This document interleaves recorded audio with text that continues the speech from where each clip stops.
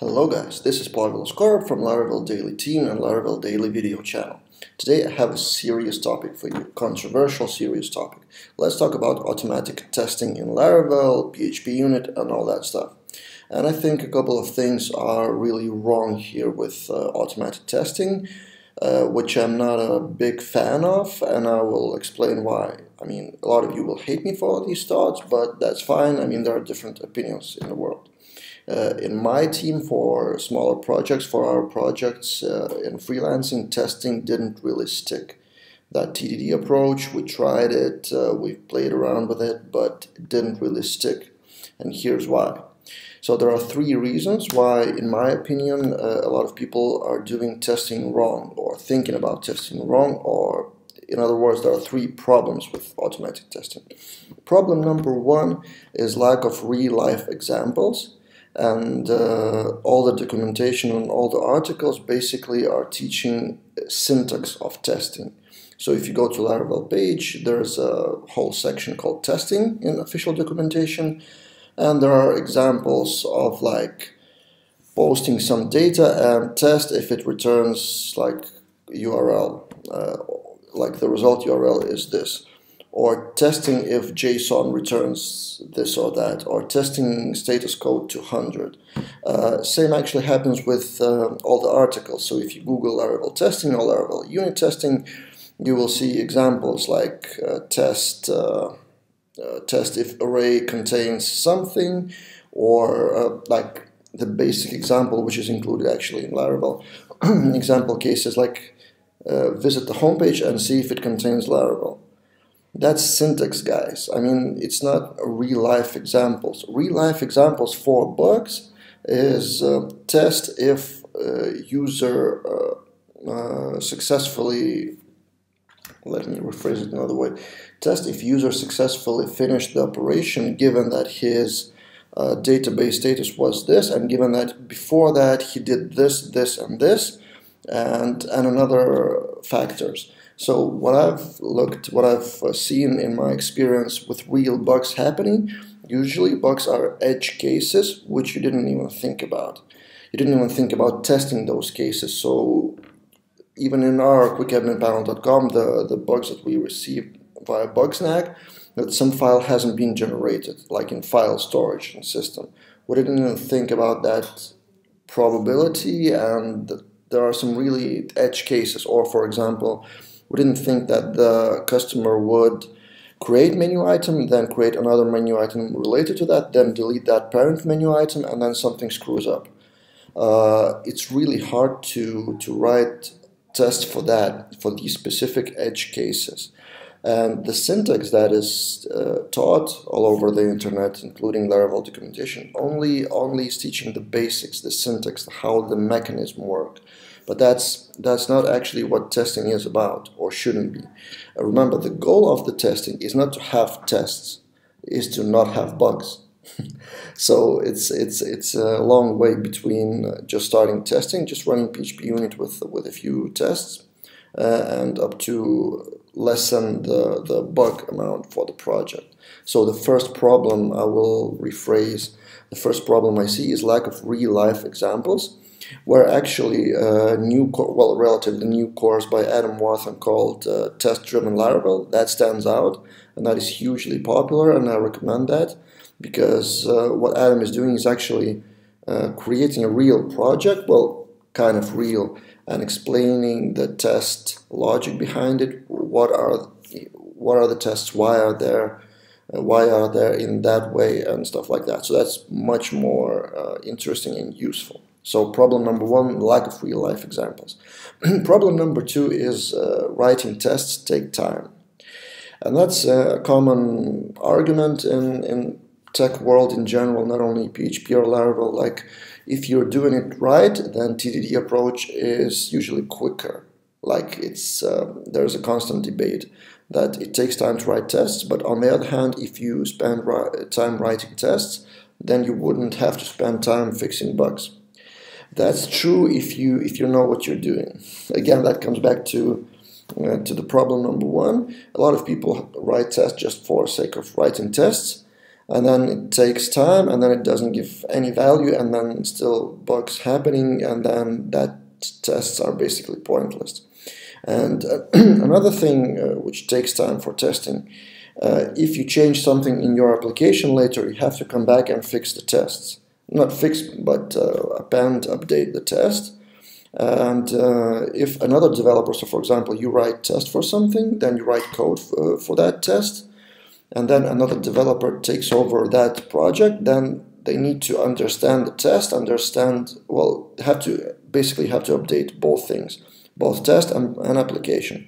And if you forget about updating tests for a while, then the tests are basically useless. They become useless after a while because they're not testing the latest version of your application. So you can throw them out basically. So in my experience, that does take time. For smaller projects, for smaller budgets, for smaller teams, that time doesn't really pay off. I mean, in my experience, maybe we're doing something wrong, but that additional time for testing, it didn't really save time in the end, at least in our case. That's problem number 2, that writing tests on a good level, again, on a deeper level, takes time. Because, in other words, I'm sorry for my voice today, something's weird. So if you want to write real tests, you have to get a sheet of paper and a pen, then write down all the cases for testing, spend time on more like architecture, on more decisions of edge cases, what are we testing for, and it does take time. So if you want to do it properly, then it does take time. And problem number 3, it all ties together in the end, that in my experience, automatic tests don't really help. And that's, you will throw stones at me by saying that, but again, if you stick to that level of writing tests just because you want to test if that post returns code to 100, then it doesn't help, it doesn't prevent all the bugs for edge cases. It doesn't help, it tests the basic things. It tests that basically all pages are loading correctly, which is just the basic level of like everything goes well. But bugs are still happening. They're all related to edge cases, which you don't test for, and then you don't really save too much time. So tests help only for like sleeping better, that you know that the page is loading, you know that all the pages are loading, all the forms are basically loading well. But even the forms, like if your form contains like 7 fields, for example, one related to another, and there is a case that the person just decided to fill something really, like something invalid happens, like person chooses, I don't know, a text for phone number, and phone number format is different in his country or something. And you have to think about all edge cases for all the phone formats in all over the world, which you might have to, but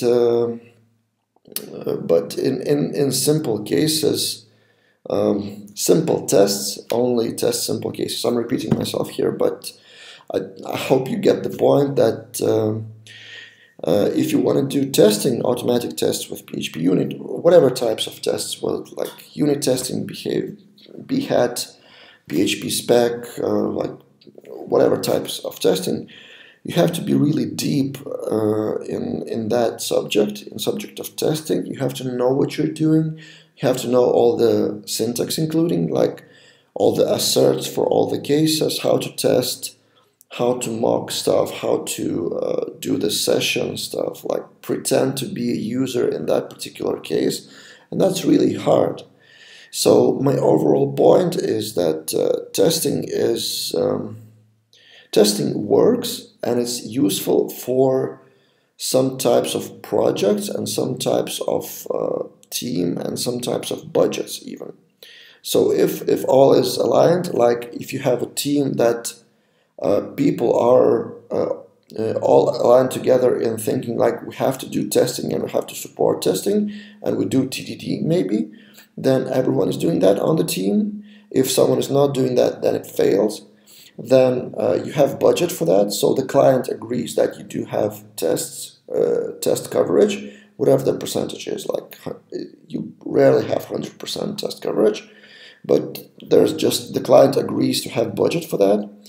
Then that usually means that the project risks are really high, so you're working with like really sensitive data, or like financial stuff, or something like really risky, so all the bugs are critical.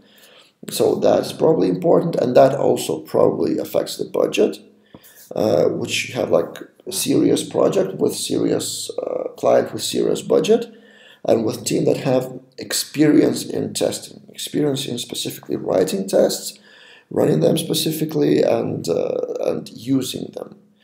Because otherwise, if you have like if you're starting doing the tests, then you will start with those simple testing if 200 appears, 200 code, and that doesn't really help a lot, to be honest.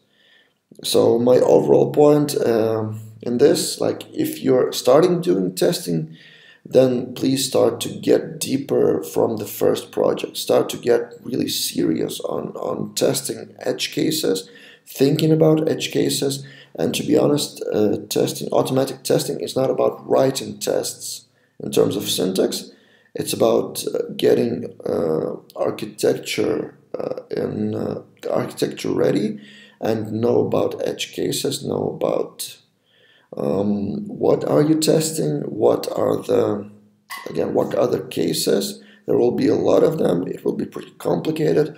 Tests will be running for like minutes, perhaps, and that's okay for bigger projects. You will learn a lot of new things, but if the client tells you, or like your senior developer or CTO tells you, like, we need to do testing, and you have like the command from the upper management, like, yeah, we need to do unit testing and we need to have test coverage, and you just go to PHP unit, write some tests, like test if store or create operation is working, then I wouldn't advise to do that.